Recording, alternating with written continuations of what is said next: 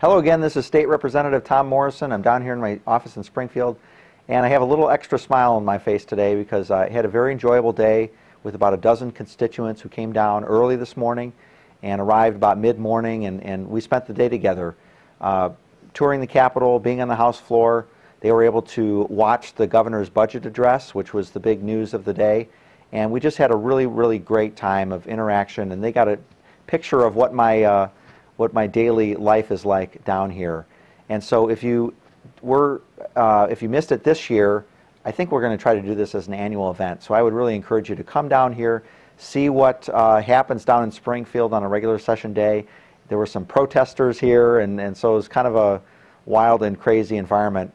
And the big news of the day, of course, was the governor's budget address. The governor is required to present his vision for what the budget should be, and the governor highlighted, of course, that we're now in our 8th month in this fiscal year without a state budget. And he laid out some of the real consequences for what that means in terms of higher interest rates that we pay and just a diminished view of the state's economy for those businesses that are thinking about expanding or moving to the state of Illinois, or even those residents who are thinking, you know, maybe there are greener pastures elsewhere.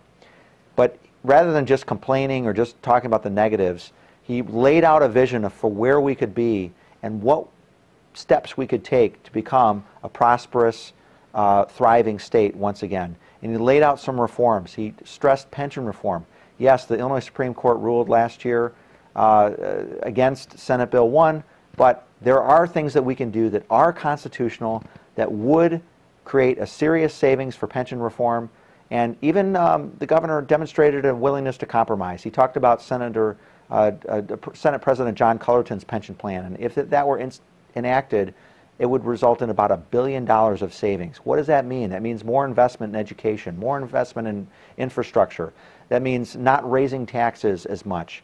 The governor even had that on the table as a potential negotiation. He said he would be willing to vote for a tax increase, but we have to get the structural reforms in place too. We've tried tax increases without structural reforms, and it did not end well.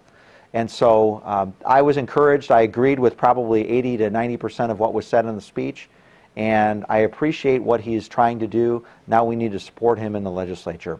If you'd like to reach out to me, give me a phone call, 847-202-6584. Have a great day.